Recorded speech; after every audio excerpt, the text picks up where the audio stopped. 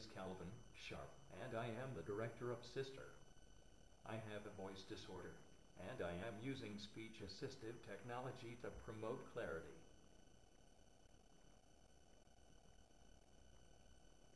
A number of you have been following Sister since its inception in 2005. So, you will recall that among the 4 distinguished lectures that we do annually, one is devoted to some discipline other than law that has much to say about conflict and dispute resolution. We have had a poet, a bioethicist, a political scientist, and today we have a preeminent social psychologist.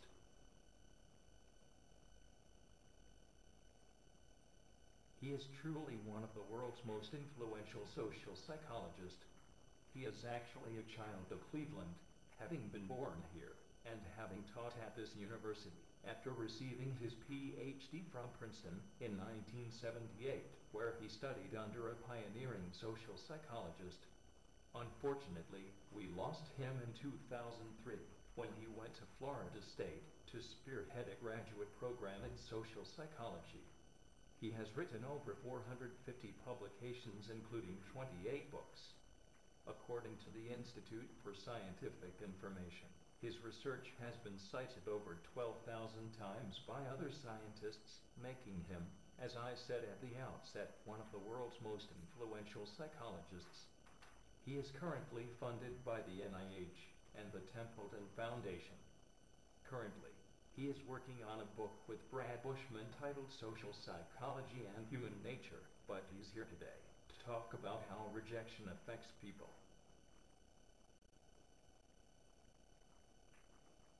Please join me in welcoming the Eppes Eminent Scholar and Professor of Psychology at Florida State University, Roy F. Baumeister.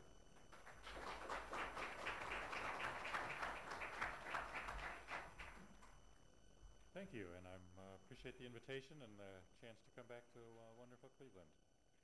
All right, my topic is on how people are affected by rejection. This is work that I started actually when I was working just down the street here and have continued at Florida State. The basic idea that we started with is that one of the key defining features of human nature and motivation is what we call the need to belong. That there's a fundamental pervasive drive that people want to be connected to others, to form and maintain meaningful, important relationships. This is pretty much universal, and that it underlies a great deal of thinking, feeling patterns, behavior, highly related to mental and physical health, and so on and so forth. So we thought, well, what happens if this is such a basic, powerful need? What happens when it is thwarted? What happens when people are rejected? And my method is typically looking at this in a very limited sense in laboratory studies. So the effects presumably are smaller than what it would be like being rejected out in the real world. Nonetheless, we can carefully control and look at the effects of rejection. So we reasoned that need to belong is very important. Therefore, rejection should be upsetting. We have emotions mainly to tell us about things that are relevant to things that are basic motivations. So blocking a basic need should cause emotional distress, and that in turn would cause behavioral effects. So our basic theory was the bottom line here, that with rejection would cause emotion, which in turn would cause behavior. Now, let me describe how we work with this in the laboratory, and I make no claim that this is the only way or the best way or anything to study these phenomena. That is just one way. In social science, you need all the methods to look for converging evidence. Our findings converge very well with other studies that look at lonely people out in the world and so on. But let me describe just what some of those methods are. So in one set of studies, we would invite maybe half a dozen people to a laboratory experiment at a time. We'd have them sit around and get to know each other, give them some things to talk about to reveal a bit of themselves. And they say, okay, now that you've gotten to know each other, the next part of the experiment, we want you to pair off. So everybody lists the 2 people in the group that you just met that you'd most like to work with. And then we put people into separate rooms, collect all their lists of who they want to work with. We throw those away. And then by random assignment, we go around from room to room and say, oh, well, this has never happened before, but nobody chose you as someone they wanted to work with. Or in the other condition, we say everybody chose you. And in both cases, we say, well, we want people to work with somebody who did and somebody who didn't chose them. And this is unusual, but you don't fit that, so we're going to have you do something else. And then we can go on and measure whatever we want to. So by random assignment, people are told that they were accepted or rejected by this group of people that they just met. And an important point, too, unlike, say, tracking lonely people out in the world, and you never know, are they lonely because of them, or are they lonely for arbitrary reasons, and the other patterns they might show would be the result of their loneliness. Here, with an experiment, you can show that rejection is the cause, because they're randomly assigned, which means that differences among people will average out in fairly short order. A different procedure that we use in some of the other studies is we have people take a personality test, and this one is convenient because we can run people one at a time, and then when they finish filling that out, we take it away and pretend we get the computer to analyze it and so on, and then we give them some feedback, and we give them a few valid points about what was on the questionnaire to give them some validity, and then we hit them with the big thing. We say, oh, one more thing. The statistical profile shows that people who look like you will tend to end up alone in life. And we know many people have friends now, so to make it plausible, we say, well, lots of people have friends when they're your age and you're constantly meeting new people, but as you get out of college, you'll be less likely to meet others, and your friends will drift away, and you'll be spending more and more time alone. I should add, we're concerned we don't want to freak people out or anything, so we only leave people in this state for about 10 or 15 minutes. We very quickly give a thorough debriefing. We're very careful, and it turns out nobody's harmed by this, but we were sensitive to it. We make sure, look, it was a random assignment. If you'd been in the other condition, you would have gotten this feedback, which in the acceptance condition, we tell them for the rest of your life, you'll be surrounded by people who love you and care about you. And the value of this procedure, we have a couple other ones. We think being told that you're going to end up alone in life is probably bad news for most people. So is the effects that we might observe just because of bad news in general, or is it specific to rejection? So we had what we called the misfortune control group, where we tell them our statistical profile indicates as you get older, you'll become more and more accident prone, and so you'll be spending a lot of time in emergency rooms, and you have broken bones and things like that. And of course, that's bad. Too, but that way we can separate the effects from bad news in general to something specific about rejection. And then there's a no feedback control. There's one other procedure we use sometimes, which is we have two people, ostensibly two people, actually one comes in, but they believe they're going to meet someone else, and they say, well, you want me to make a video to introduce yourself to the other person, so just talk a little bit about yourself for the camera. And then we take that away and show, ostensibly to show it to the other person, and then the experimenter comes back and says, oh, the other person left. And by random assignment, it's either the other person left because he or she, and it's always the same gender as the subject, the other person had an appointment, was late for and couldn't stay, or after looking at your video, the person decided they didn't want to meet you. So it's a very personal rejection. It's clearly something about you, something you said that turned the person off.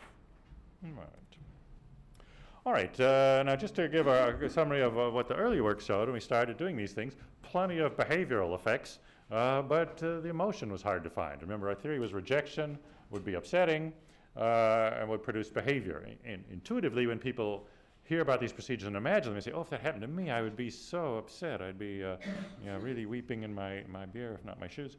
But actually, we measured emotion all different ways, and we didn't find any sign of it. Now, it could be that the emotional reaction was delayed, but regardless, the behavior was not delayed. The behavior effects occurred right away, and so our basic theory that I put up was wrong, that it would go from rejection to emotion to behavior. That's clearly not what happened. Now let me summarize some of the behavior effects, and I think they make sense, and then we'll get into what's going on inside the person.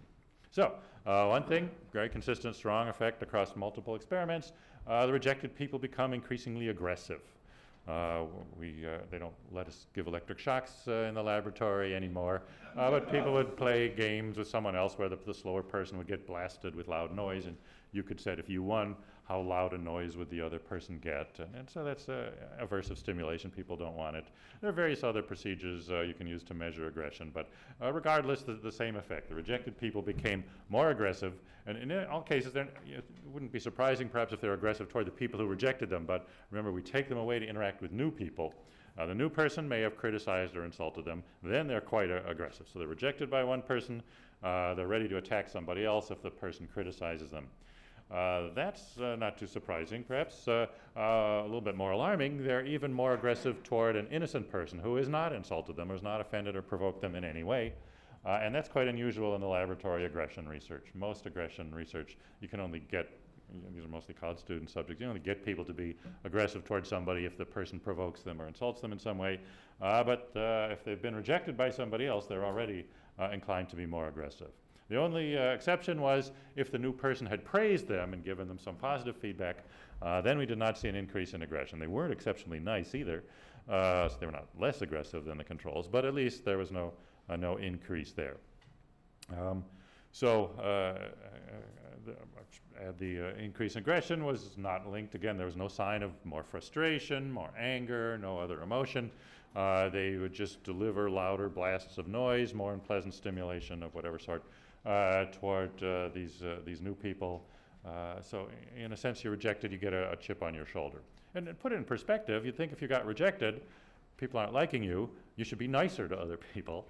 Ask what are you doing and turn around to become nice, but instead they seem to have an attitude, a chip on their shoulder, and are ready to lash out at the next person who comes along at a slight provocation or even with no provocation.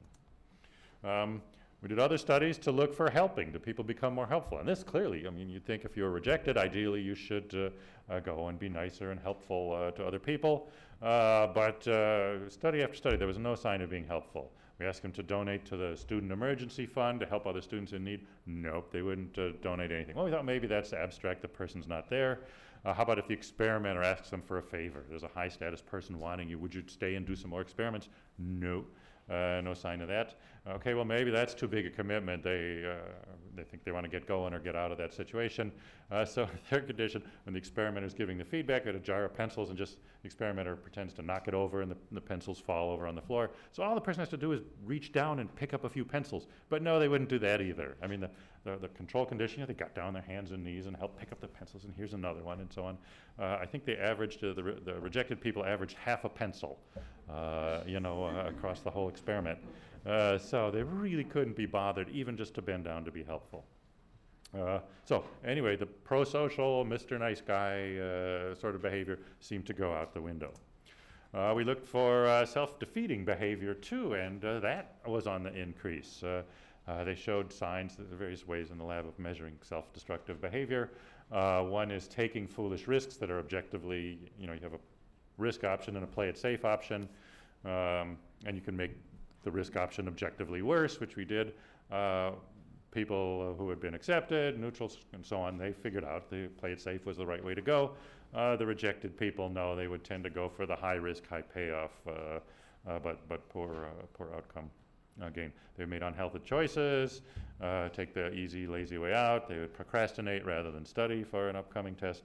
So a variety of things indicating a rise in self-defeating behavior. And this is a little surprising because you could look at the pro-social behavior and say, all right, they're just being selfish. If they're being rejected, maybe they're being more selfish. But they're selfish and self-defeating, which is an unusual combination. I want to come back to what that might mean in a couple of minutes. So anyway, there's a set of the behavioral effects we got for rejection. The issue is that emotion was not meeting it. Something must be going on inside these people to produce these big changes in behavior. So what is the inner processes? All right, well, ruling out emotion, and we'd tried all sorts of different emotion measures and nothing had worked out. So what other sorts of things? Well, one thing is intelligence. We looked for intelligent thought. And being rejected or excluded seems to make you stupid, at least for a short period of time. It's like getting hit on the head with a brick, perhaps. We gave people an IQ test, or short form of it, after they'd gotten the rejection feedback, and remarkable drops in scores. Now, not all mental operations were impaired. It seems like the difficult ones where you have to put in effort to manage your thinking, things like logical reasoning where you go from one thing to another, those things showed significant impairments and decrements. Rote memory, that sort of thing, seemed to be fine. Psychologists distinguish automatic from controlled mental processes. The automatic ones seem to be unimpaired. For example, IQ tests often have a vocabulary test, and it's valid because smart people know more words than stupid people. Well, your vocabulary is still the same after you've been rejected. It's not how, like, you forget all your three-syllable words that you know. That part is still fine. You can even read new information and answer directly questions that directly assess the content of what you're reading. But if you have a reading comprehension where you have to reason and extrapolate or infer or deduce or whatever, then people did substantially worse. So, suggests that the impairment in rejection is something in the controlled processes, you might call the executive function of the mind that manages things rather than its automatic operations. And again, all this, no sign of emotional distress. All right. Well, the fact that it's controlled processes then led me to wonder, could this be a deficit in self-regulation? Because that's one of the executive processes by which the self manages itself. I'd had a separate research program on self-control and self-regulation. So we had plenty of procedures, and I hadn't really thought of these as related at all, but it looked like there might be something there. So let's try and see if self-regulation is somehow worse then. And going back to the point that they were both selfish and self-defeating, that would be a sign of poor self-control, because when your self-regulation or self-control breaks down, then you become both more selfish because you're kind of impulsive and just doing things for yourself, and we need self-control to be nicer to others and be a good citizen. But you're also very short-term focused, and a lot of the recipe for self-defeating behavior is impulsively going for short-term gain and getting long-term costs. So self-regulation, if it worked, would resolve that seeming paradox. So first study, this was the group manipulation. Again, by random assignment, nobody chose you or everybody showed you. And as you see, the rejected people ate almost twice as many cookies there's the others. And most students, this is still done in here, most students agree that you shouldn't eat too many cookies, they're bad for you and so forth, but they ate them anyway. There was some dispute as to whether the cookies actually tasted better to the rejected people. But statistically, that was unrelated. To the extent there was a higher liking for them, that didn't predict how many they ate. And we had a couple people say things like, I don't really like these cookies, but I can't seem to stop chomping them down. A Freudian interpretation, maybe that stimulates some kind of oral thing. Cookies are bad for you, but they taste good. So the next study, we looked for something that's good for you, but tastes bad. Called this taking your medicine. It was mixed with vinegar and some other things which are actually quite healthy. And again, encouraged people to consume as much as they could. Well, the rejected people consumed less. So it's not that rejection makes you hungry or in any sense. Again, suggests a deficit in self-control, that you're not regulating your behavior to do what you should. You're instead being more impulsive. We measure sometimes self-regulation by how long do people keep trying before they give up on puzzles which are actually rigged to be unsolvable. Again, the future alone people quit significantly faster than all the others. And notice the misfortune control. It's not just hearing bad news. And these people were told, as you get older, you'll be spending more time in emergency rooms, a lot of broken bones, stuff like that. I mean, that's not a nice picture of your future, but it did not seem to impair your self-regulation. They persisted just as long as the others. The one that's really different is the ones who were told you're gonna end up alone and have no friends at some point later in life. Yet another, I got this, one of my colleagues at Chicago studies lonely people, and he said lonely people have trouble controlling their attention. The dichotic listening task is one that they do where you put on headphones and you have different things in different ears. And in one ear you're hearing a speech, and in the other ear you're hearing a list of words. And we say, well, you're supposed to listen to those words and record all the ones that have either the letter M or the letter P, which means you have to screen out that speech that's going there and just concentrate on those list of words and evaluate them. He said lonely people were bad at that, but he didn't know maybe they're bad listeners, which is why they're lonely, because nobody. But no, by doing an experiment like this, we could show that rejection causes that. So, randomly chosen people, we tell them you're going to end up alone in life. If they're not even lonely now, just at some point you'll lose your friends. That's enough to produce significant impairment in their ability to execute that task. So, self-regulation is impaired among rejected persons, and again, irrelevant to emotional distress. Now, why this happens, we wondered about that. We had a variety of theories. Why should rejected people show poorer self-control?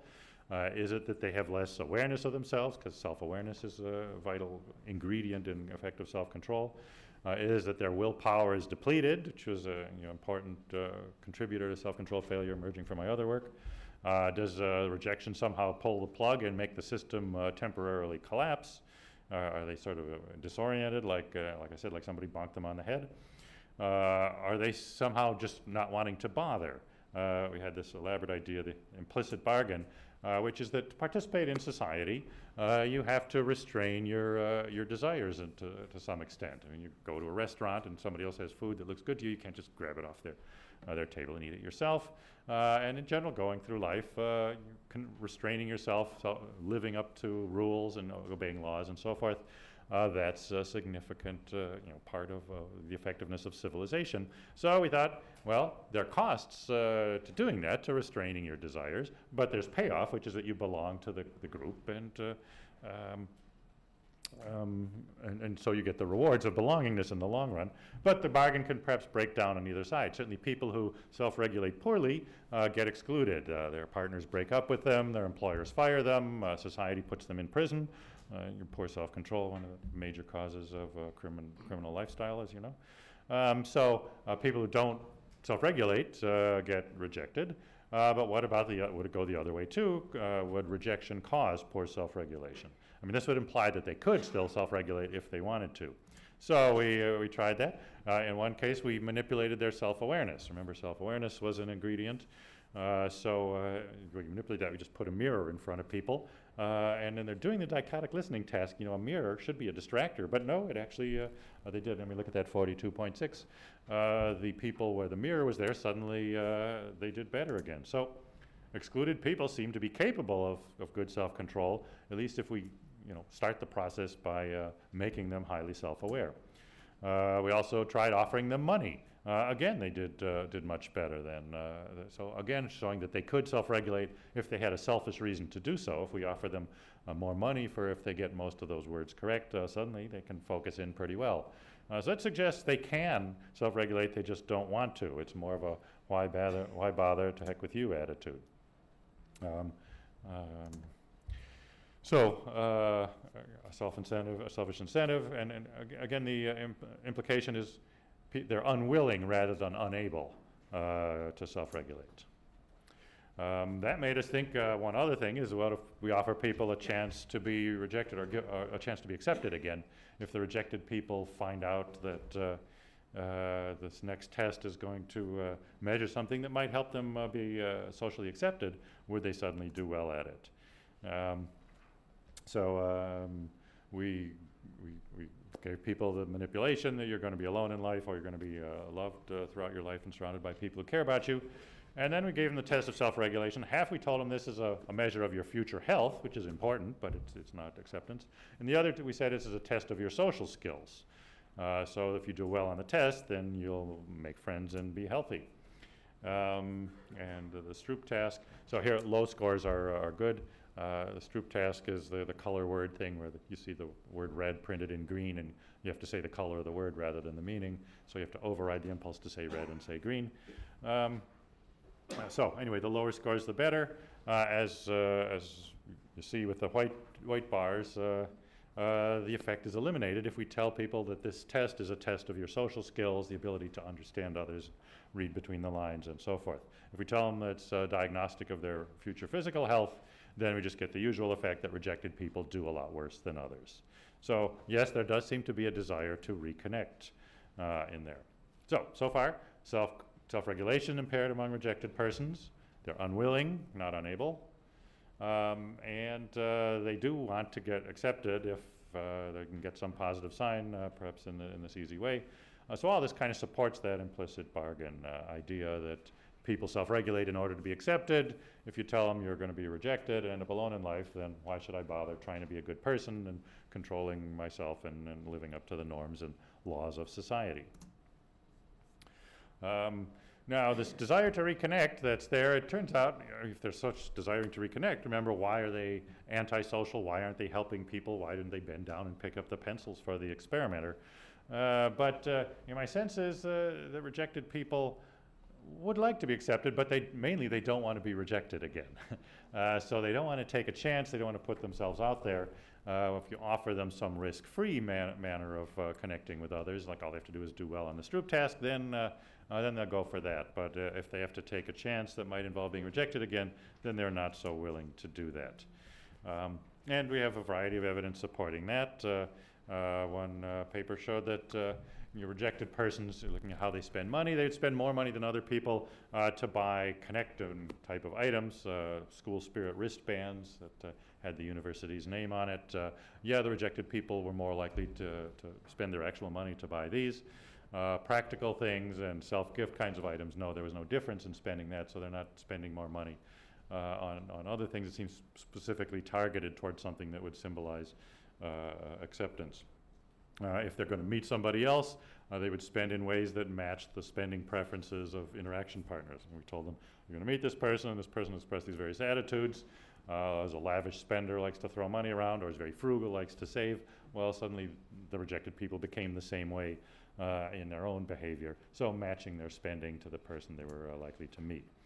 As a procedure people came up with where you offer people what's a delicacy in Asia, chicken feet, that looking at that, most people in our culture are kind of reluctant to eat that. And so we had a case where the person saying, oh, you got to try these chicken feet, you know, they're really popular in my culture, you'll love them. Most people said, no thanks. But the rejected people were a little bit more willing to go along and try this. So again, consumption in a way that eating chicken feet was not that hard, and maybe give them a chance to be accepted by others.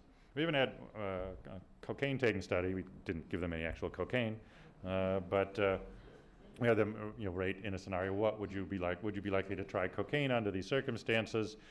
Suppose you were at a party and a bunch of your friends got out some cocaine and were passing it around, and you'd never tried it. Would you try it there?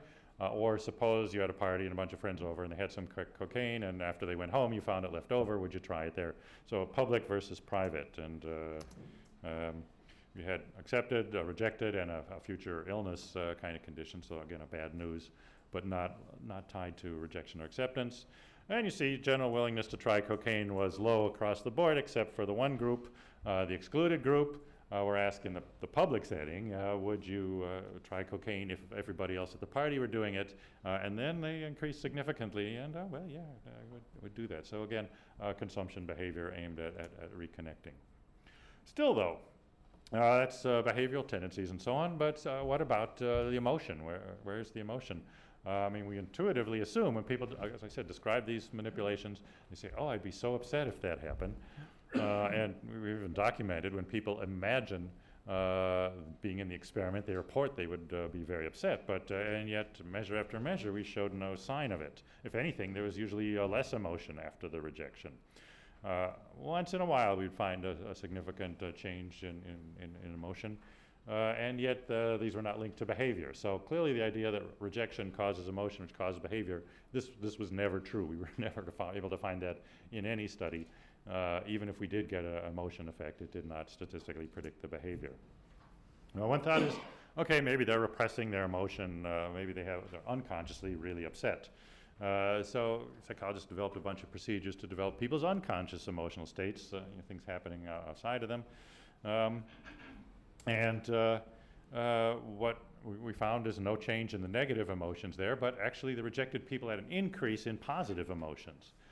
Which suggests what's going on there is some kind of unconscious coping, and you may not care much about this, but it was exciting to us to finally find something on an emotion measure, but it was quite opposite to what we thought. It was not on the negative emotions, it was on the positive emotions, and that increased. So it seems like after rejection, the unconscious mind starts looking for happy thoughts that which made us think maybe this lack of emotion is a temporary state. Immediate response to rejection, and it's while you go temporarily numb after being rejected, your unconscious mind is looking for things that will reduce the pain, pleasant thoughts that you can have when the numbness wears off and the thing starts to hurt. Consistent with that general pattern too, it is not just our laboratory. Ginny Blackheart and her group did a meta-analysis which statistically combines the results of, in this case, almost 200 studies on rejection, just to see what is the effect, specifically on conscious emotion.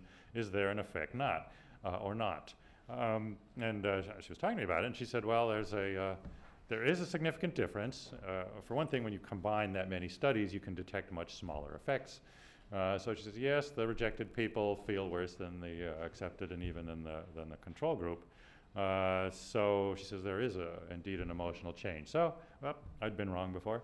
So I just wanted to learn, okay, what is it? I said, give me references for a couple of the papers that show the most emotional distress after rejection. She said, oh, well, that's just it. They're not really saying there are a lot of distress. The accepted people are happy. The neutral people are slightly happy, because life is good when you're in college. And the rejected people are pretty much in the middle. They're not saying positive or negative. So we've got to figure this out. Are they really actually negative, or are they simply shifting toward feeling nothing? In all these different studies, they measured emotion in all these different ways. So I said, well, let's take everything and transform it into a 10-point or a 21-point scale, going from -10 to feeling really bad to +10, feeling super good, with 0 as the midpoint. And we took all the studies that we had with emotion measures and mapped them on there, had to recode everything and so on. And it came out that the rejected people were right at the 0 point. And sure enough, the accepted people were happy at a 4 or 5 plus, and the neutral controls were at about a 3 or 4, so a little bit happy. But the rejected people were right in the middle. They were not saying that they were upset by this. They were saying, in effect, that they felt nothing. And that showed up as worse than the other conditions, but in absolute terms, they are not reporting distress. All right, well, that revived the puzzle now with much more data that the immediate effect of rejection, at least, is not emotional distress at all. About this time, I was at a conference where people were, these guys had done a review of mostly of the animal literature and concluded that for example, rat pups who are kicked out of the litter and so on, that being excluded, socially excluded in nature, leads to an analgesia. Analgesia. You become numb to pain. You lose a sensitivity to physical pain. So that made me think, well, here we're getting like emotional numbness, and they're getting physical numbness. Could those be related? And there was some theory there. Panksepp was a guy way ahead of his time. He was arguing back in the 70s that when evolution made animals become social, instead of creating all new structures in the brain, it sort of piggybacked the social reactions on top of the structures that were already there to process physical pain. So being social is much more complicated in terms of what the brain has to do, but said it would make sense to just use what's there and build on that. So perhaps rejection would have some effect on the systems that respond to physical pain. So we started testing that. We bought a pain machine, which is much less glamorous. I mean, you're probably imagining one of those horror movie things, but it just kind of puts pressure on your finger and starts to squeeze it slowly more and more. And there are 2 measures. One is you say, okay, it's starting to hurt. That's threshold. And then there's tolerance, which is I can't stand it, shut the darn thing off. And we had no a priori prediction of which, but it turns out they both showed the same effect. So here's a result for pain threshold, the amount of pressure. As you see, before you say it hurts, the people who are told they're going to be alone in life are much slower to say that that's hurting, please, I can feel that. And even the people who are told you're going to have a lot of broken legs and injuries and other misfortunes in life, I mean, that should sensitize people to physical pain, but no, the 11 versus 14, it's not a significant difference. The real difference is that people told they're going to be socially alone, that makes them apparently numb to pain. Same result if you look at how hard it presses before they say, I can't stand it, turn it off. So pain tolerance was clearly affected in humans by rejection. And the pain ratings were strongly correlated with their emotional distress. So the more they said the more they waited before they complained about the pain, the more they reported no emotion as well. So then I thought, well, could this just be your current state, or is the emotional system in general? Are you just tuned into your own feelings? So I said, well, let's try a couple other emotion phenomena that have been done. there's this phenomenon called affective forecasting, which means predicting your future emotional reactions. One thing they showed, for example, is college students are asked, I remember Case Western Reserve, and I know there was a football game of sorts here, but I don't think the students are all that invested in it. Florida State's a very different matter. It's a big game, you know, and people care a lot about it. So we say, well, next month, Florida State's going to play the big game against the University of Florida. How happy will you be if Florida State wins? How unhappy will you be if Florida State loses? Now, the normal pattern is people predict really strong reactions. And sure enough, if you look at the top two lines here, the people who are accepted and the no feedback control, this is a scale from 1 to 7. So 7's as happy as you could possibly be, and they're at 6.5. You know, this is like be the best thing in life that I could imagine, to watch our team win that game. And losing, you know, it's 2 instead of 1, so I suppose leaves a little bit of room for death in the family or thermonuclear war. But it's sort of the next worst thing after that. And that's the routine pattern, is people actually over-predict the affective forecasting. People predict much stronger reactions than they actually have. But anyway, you see that pattern is gone in the future alone people. They're saying, I guess it'd be nice if we won. But 4.7, 3 point, they're really not even significantly different from the exact midpoint. So failing to predict much of an emotional reaction where everybody else randomly assigned from the same population predicts really strong ones. Some other findings, again, all the pain tolerance, again, closely related to the affective forecasting. Very little emotion reported by the rejected people, and so on. So my sense was the emotion system isn't working, so you can't mentally simulate future reactions. You sort of imagine yourself watching the game, and you watch Florida State winning or losing, and then you look how you feel, and you don't feel anything. So you think, it won't bother me, or I don't really care. You're not feeling anything, though, because the rejection experience you just had has numbed out your emotion system. So, well, that means maybe people can't understand others, can't relate to others. They don't have empathy. So, because that requires mentally putting yourself in someone else's place and imagining, predicting what that person will feel. Empathy is an important predictor of pro-social behavior, that we do nice things to others because we can imagine how they would feel and that they will be made happy and so forth. Without empathy, we lose a major driver of positive, pro-social, desirable behavior. So next study, we had people read a description like this. We matched it to their own gender. So if you're a woman, you saw this. If you saw a man, I broke up with my girlfriend. But 2 days ago, I broke up with my boyfriend. We've been going together and so on, and it was great and all that. But now he wants to date other people. He doesn't want to be tied down to me. I've been reeled down. That's all I think about. So when people read this, and they're supposed to rate how warm and tender and sympathetic do you feel toward that person. Well, the bottom 2 lines, the people who are told they'll be accepted in life and the no feedback control, feel plenty of sympathy and empathy for that person. The future alone people, not so much, substantially less in the sense of warm feelings toward this poor other person who was just jilted by the love of her life. Indeed, responses, we started writing down what people said in this. So, you know, the no feedback control, and people would read that and say, oh, that's so sad. You know, she came here with this guy and she loved her. Or the future belonging, oh, yeah, that happened to me too. I can totally relate. Here's an actual response from the future alone. You read it for yourself. No sympathy at all. Then we wanted, are they specifically unwilling to empathize because it's about somebody else being rejected and you're told you'll end up, but no, sympathy for a broken leg, same thing. They don't feel bad for that person either.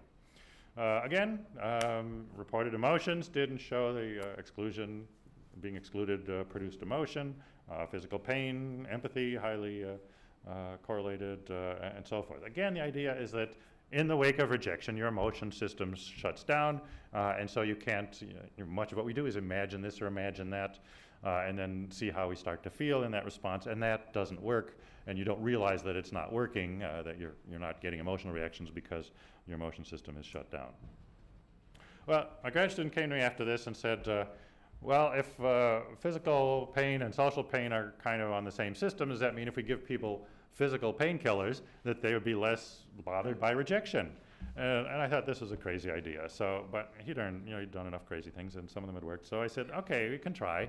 And we researched it. We decided to do Tylenol instead of aspirin. You want to do aspirin, but you know, and we had to give people things at random, and some people have reactions to aspirin. So we wanted to track, as people go about their daily lives, you know, we do get rejected or snubbed or blown off by somebody, and how sensitive are you to, you know, somebody doesn't answer your email or whatever. Do you get what's called hurt feelings, which is mostly what people report when they are rejected, and say, you know, it hurt my feelings. It's sort of a comfort. I feel rejected in some way, even though it's, again, not a full emotional thing. In first study, we had people take one pill in the morning and one at bedtime. It was a double-blind thing, so they didn't know if they were getting Tylenol or a placebo. And then we had them each day record, did you have hurt feelings, or how did you feel bad today, feel rejected, anything like that. Much to my surprise, day one, of course, random assignment, the groups are the same in their hurt feelings. But and the people who got the placebo essentially stayed there over the course of the 3 weeks. But the rejected people showed less and less hurt feelings. I mean, not the rejected, the people who were taking Tylenol had less and less hurt feelings over the course of it. So the slings and arrows of outrageous fortune or outrageous rejection that come along in daily life, they bother you less and less as you, if you take a daily regimen of a physical painkiller. Again, more sign that the two are linked together. So acetaminophen, Tylenol decreased hurt feelings over time. Had some other effects too. Their social self-esteem actually went up, but their other self-esteem, like their academic, was unaffected. They didn't think they were smarter or better students or more attractive either, or overall change, but their social confidence seemed to go up because negative feedback didn't bother them as much. We also had a study with some brain measures, and for those of you who are interested in the brain, these are areas that respond to both physical pain and respond to a social rejection. We rejected people prior to putting them in the brain scanner, and they showed, in a control condition, showed increased activity in these regions, but if they'd had some Tylenol before that, that reaction was not there. So, what we got here from rejection and pain, exclusion makes people less sensitive to physical pain, slower to feel pain in the first place, slower to, both threshold and tolerance go up, sort of object to it. Only the rejected people show this increase. Large effects, much larger than you usually get in laboratory stuff. And the pain medication seem to help. Now, a couple more things before we wind up here that enter into it. We had some studies on the idea of money. I mean, I showed you pursuing actual money motivated people to self-regulate. But one of my colleagues has started doing these studies where if you just plant the idea of money in people's minds, make them handle money or see money on the screensaver or something like that, that this produces a variety of effects there. The studies were actually done by a colleague in China. And so she had people rejected or accepted by the group. Nobody picked you or everybody picked you. And then had a couple measures of how much they desire money. One thing that's been known for a while is people who want money more will draw coins and dollar bills as bigger than others. And then she asked them also if we gave you a $1.4 million, I think that's the American equivalent of what the Chinese amount was. And so would you give up sunshine or the beaches or chocolate or spring or whatever for the rest of your life if you could have all this money? And see if they do it. And then they were asked also for a donation to an orphanage.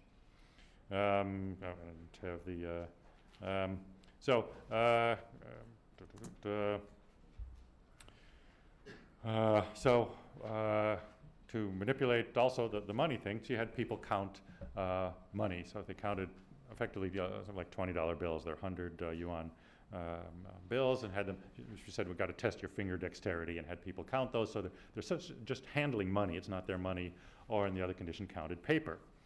Got them rejected and so forth. In another condition, we had them rate how painful hot water was. Anyway, what this showed was that planting the idea of money by having people handle dollar bills, that seemed to also numb them out. to the effects of being rejected. Also reduced the effects of physical pain. And the physical pain and social pain effects were very parallel through this whole series of studies. Is it any thoughts about money? What about losing money? So she had people think of all the ways that they'd spent money in the past month. So they're not thinking of handling money or getting money or anything like that. They're thinking about money going out. Well, that made things worse. People felt more unvalued and hurt feelings and so on after rejected. Also, putting their hands in hot water hurt more. They complained more about it if they'd been thinking about losing money. So, further evidence that the physical pain and the, if you will, the social pain, social reaction systems are the same. They seem, in this case, parallel across the different studies. The idea of money, we tried to get what is the psychological impact. Well, the only thing we could find that it changed was people felt stronger after handling money and weaker after thinking about spending money. So it seemed to have something to do with strength, and that makes people better able to tolerate both physical pain and rejection. One more study, we looked at the startle response. So when people are sitting there, we recorded their galvanic skin response. And then the experimenter sometimes snuck up behind them and made a loud noise to see if they, figuratively, they would jump. It's actually the line on the graph would jump and show that suddenly your skin is showing a strong response there. So some of them had been rejected. The Cyberball is an online game that's sometimes used to manipulate rejection. You play this game where you're supposed to throw the ball around with other people, and in the one condition they keep throwing it back and forth, and you decide who to throw it to, and they throw it to you, and so on. So it's kind of fun. In the rejection condition, it starts going around, and then the other people just start throwing it amongst themselves and stop throwing it to you. So it's obviously a pretty watered down form of rejection, but it does produce results, and it does make it does bother people and produce these effects. So we had people do that and then measured their response, the startle response. And look at this, there was a mirror condition which turned out to make no difference, but over here the two high numbers indicate the normal startle response that people in the accepted condition who played cyberball with people who threw them the ball, suddenly a loud noise behind them and their skin records, they were startled.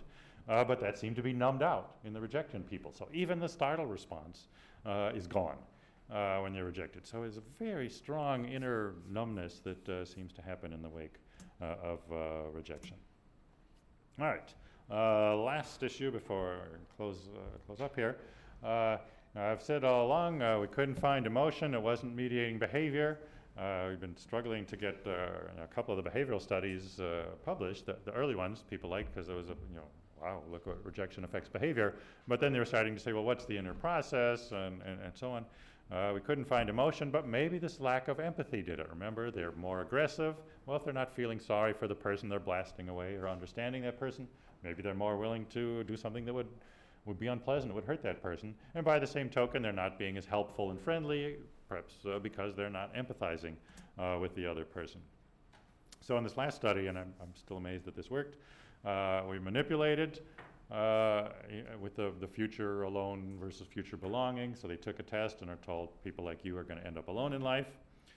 Then we measured empathy toward the person who had been dumped by the romantic partner. You remember that study I talked about before. I moved to Florida State, and my boyfriend, I thought we were all set, and then he dumped me and wants to date other people, and so on. Then we had them do a little task and paid them $2 so that they would have some money.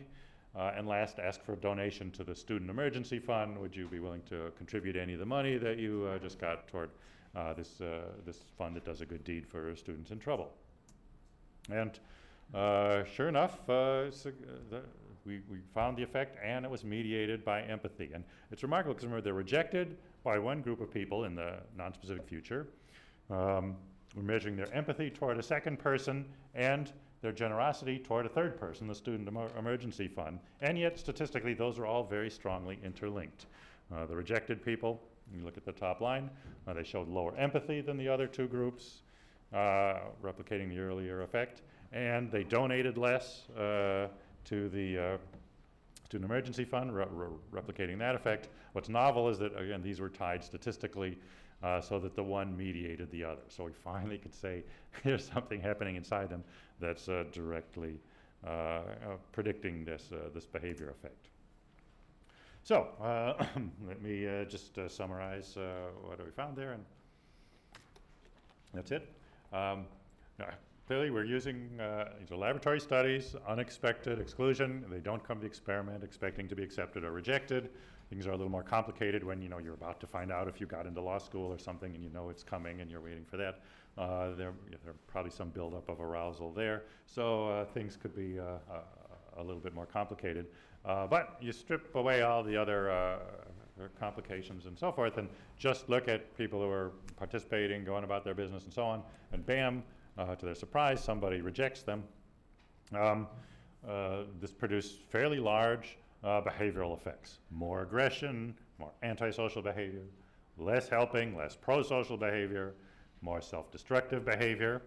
Also cognitively, there's less intelligent reasoning, less logical, less intelligent thought in terms of controlled processes. All these make sense, but again, no emotional distress. We could not get them, however we tried to report that they're being upset. If anything, there was the unconscious positive emotion.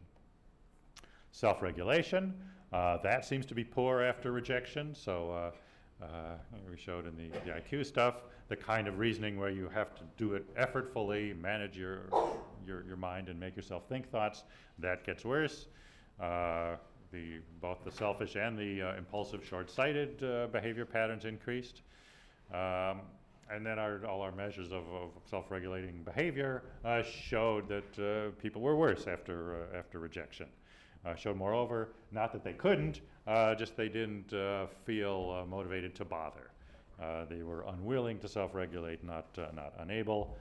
We could easily make them self-regulate, get them to do so if we offered them a reason to do so. Even if we just made them aware of themselves, that sort of starts the self-regulation process. But offering them a money incentive made them do better. Telling them that what we were testing would contribute to being accepted by others, even if just at a test of their social skills, that motivated them to do better again. So again, the deficit in self-regulation is not that they can't, it's just they don't feel like bothering. If they have a reason to bother, then they can do it. So all this supports that implicit bargain idea. We regulate and we control ourselves so as to be accepted in society. If we don't self-regulate, society rejects us, but also the other way around. If we get rejected, suddenly we lose our interest in self-regulating and trying to be a good person. Now, the failure to self-regulate probably contributes to some of the behavioral effects as well. Aggression is often increased when self-control is poor. Sorry, I had one more here. There we go. And then the last set of findings, social exclusion or rejection makes the body less sensitive to physical pain. Both tolerance for pain and the thresholds for pain show higher, remarkably higher among rejected people. And again, even with just these minor little laboratory tasks where a bunch of strangers you just met say nobody in that group picked you to work with, or we tell you years in the future you're going to be alone and not have friends, that seems to be enough to produce an immediate change in the body's sensitivity to physical pain, that it seems to create a kind of physical numbness. And it's consistent again with what the animal literature had found among animals who are excluded from the group or the tribe or whatever. In our studies, emotional numbness and physical numbness went hand in hand. So I think that explains the lack of emotional response. Mostly the people report no emotion, and then the meta-analysis showed that that's really true across all the laboratories doing this kind of work. And then the emotion system in general seems to shut down. So not only are you not having a feeling right now, you can't, you imagine future events, you don't have emotional reactions, which is an important thing for guiding decisions. Your empathy, ability to feel sorry for others who are having difficulties or whatever, that's less. Even your physiological startle response to an unexpected loud noise is temporarily numbed out after rejection. And then last, this numbness contributes to some of the negative behaviors that the people show in the wake of rejection, the aggression and lack of helping and so forth, that too seems to increase. So in a way we found emotion involved at all, not the way we thought that emotional distress would drive these behaviors, but really it's the shutdown of the emotional system among the rejected people that makes them less able to connect with others, because we use our emotion system to imagine what other people are feeling and to care about them and so forth. When the system's not working and we don't realize it's not working, then we cease to connect with others, and hence we're more indifferent to their suffering, more aggressive, less helpful. Thank you.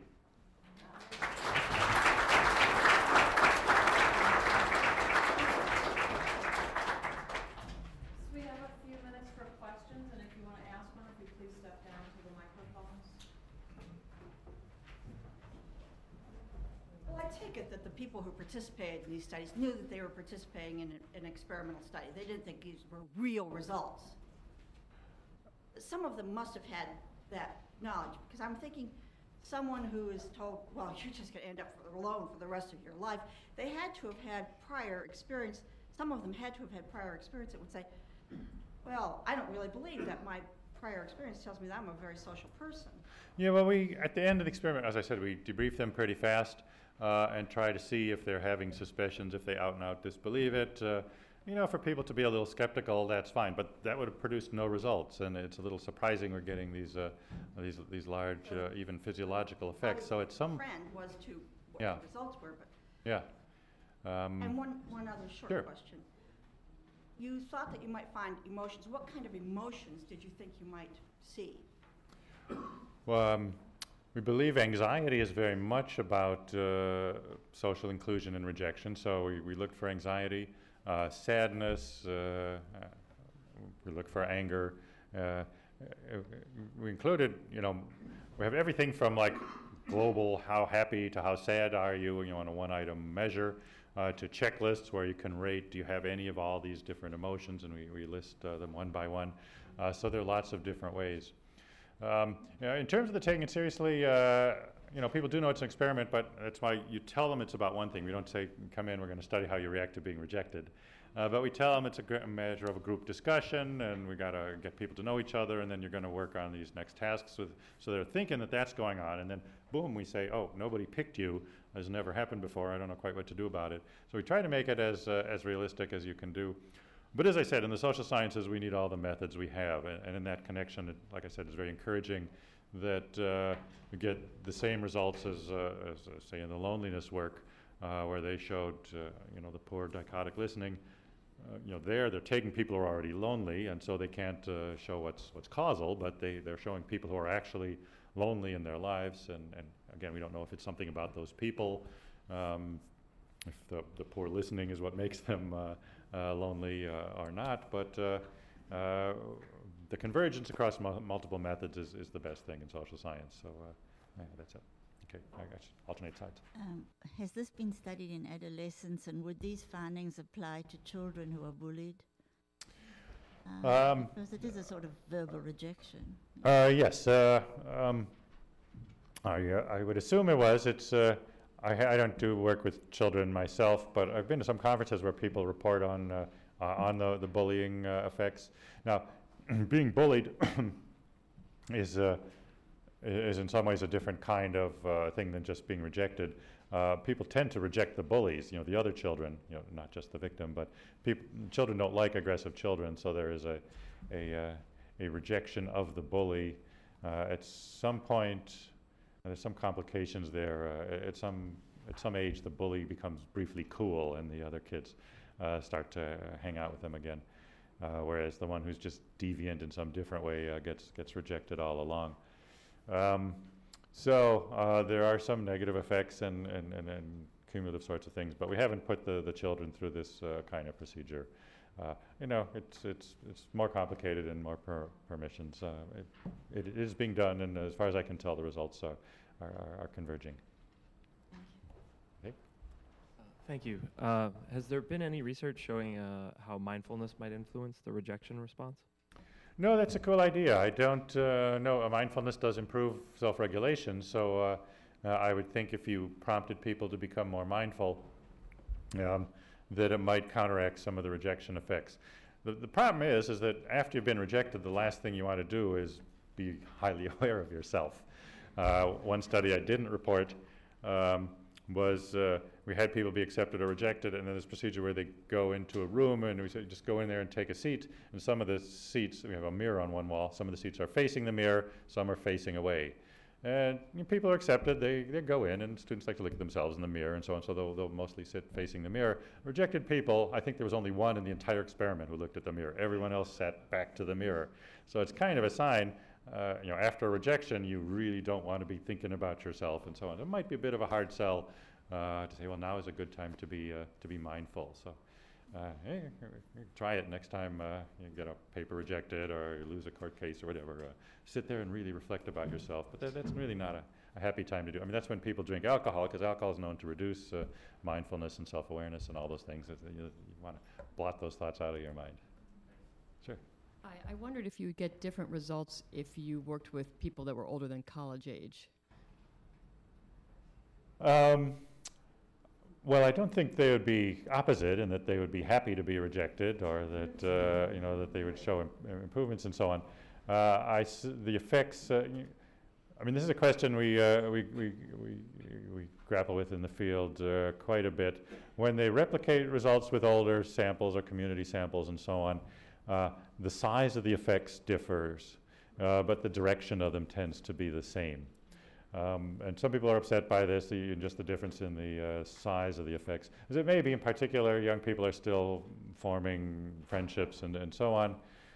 So if you took someone who's already very stably embedded in the world, it'd certainly be harder to do a manipulation, say you're going to end up alone in life after the person had been there for a long time. But it still might get them, it still might bother them. Anyway, my sense is, again, the size of the effects varies somewhat, but the direction not so much. The same principles apply. Are there outliers who behave differently towards the people who reject them? And in that regard, do you know if the outcomes of these studies might be different in societies that are more hierarchical or where people are more dependent upon authority? In the first, let me take those separately. The first question, are there outliers? In every experiment, there's some degree of variance. When in the laboratory we're working with weak effects, we often want to look for what personality variable might moderate the effect and say what kind of it, because it's a way of even strengthening your results statistically and making it more publishable. But these effects have consistently been so strong that we never really bothered looking much. We looked for a while. We tried some of the obvious ones like self-esteem. We thought people with high self-esteem would be more immune to being rejected. But no, the ones we measured did not predict. So yes, there are individuals who don't show the pattern, but trying to predict that systematically from anything about traits of the person has not been successful. Men and women, high and low self-esteem. We looked at half a dozen other things over the years, and none of that has panned out. Now, in other sorts of cultures with different social structures, that's a more interesting and ambitious question. And unfortunately, most psychology is done in the U.S. and similar countries. I mean, you can't call it cross-cultural research because you have one study done in Canada. The studies that my colleague in China did, that's the only ones of this group we have where they were done really outside of a Western culture. And they seem to respond in broadly similar ways to what we found. But I would think there would be other things that would going on. I mean, I'm certainly not going to say this will sweep all before it. But the need to belong, I think, is basic. And regardless of whether you're in a hierarchic or a totalitarian culture or whatever, there's the same need to connect with others. And given the physiological level of response, I'm guessing this is a pretty basic aspect of human nature. So just say growing up in a communist country or something would not make you react totally differently to being told that no one will love you or that you're going to end up alone in life. So I think that kind of stuff still matters. It might matter more in a communal culture where people are more tied in. Then again, it might some would argue that in a communal culture you care a lot about the people you're linked to, and you have less reaction to others. So a study like this, which randomly throws you together with strangers and you're rejected by strangers, it might have a weaker impact there. That the answer to that I don't know, but that's really not a major change to the theory. It just means being rejected by some people that you might potentially care about. And even these people don't care that much. These are strangers you just met. You likely never see them again, but none of them picked you for the task. It seems enough to produce big changes in your behavior, even though you're reporting not having any emotional reaction. Okay, sir. This will be the last Okay. question. Thanks for a really interesting talk. Oh, thank you. I have 2 questions. Is that okay? Maybe. Well, how about this? My first question is a simple one, I think. Okay. Do you have any sense for how long the rejection effects last, and specifically the emotional numbing piece of it? No, I don't. Again, we don't want to let people, go home and wallow overnight or anything like that. We sort of want to take care of the feelings of our participants. We appreciate what we do, and I know one colleague tried to do that because they were looking for hormone effects, and so they kept them around for an hour. Then there's what are you doing for that hour? If you get them involved in doing other things, then some of that stuff starts to wear off. And the hormone effects didn't cooperate the way, we're looking for stress hormones and so on. So there's a lot of other complications there. Anyway, short answer is no, we don't have a sense for how long it will last. So the second part of the question is, do you have any idea of things that may occur in normal social life that are interpreted as rejection? You could say maybe a little bit more of that would produce similar effects to what the manipulations in your studies produce. Well, like I said, things like people don't return your email or your phone calls, or you see your friend who doesn't want to talk to you, or somebody forgets your birthday or whatever. People interpret a lot of those things as that's what they report hurt feelings about. So they feel it. It's not that so and so. It's not that the movie we missed because the person didn't come to go with me. You may not care that much about the movie, but does this symbolically convey that you don't care about me? The idea of hurt feelings is the other person is a sign the other person doesn't care about the relationship. So some people are more sensitive than others to that. That's not my work. I mean, the only thing we did there was the Tylenol thing, which suggests, in the Tylenol studies, we weren't manipulating or administering any kind of rejection. It's just the things that happen in the course of daily life. But it seems to be frequent enough that that after a couple of weeks of taking Tylenol, I think it was significant after day 9, that taking a painkiller makes you less sensitive to those. The obvious big things, being rejected from graduate school, from the fraternity you want, or losing your job, or romantic rejection, and so on. Those will have big things, but again, suggests the first thing you should do is maybe take some aspirin. Okay, well, thank you very much.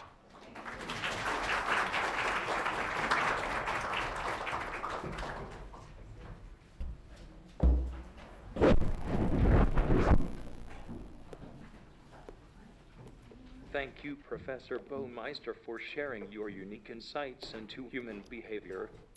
Thank you, Professor Baumeister, for sharing your unique insights into human behavior. Thank you. We have a gift to remind you of your visit. Thank you very much. Oh, thank you. The reception will follow in the rotunda.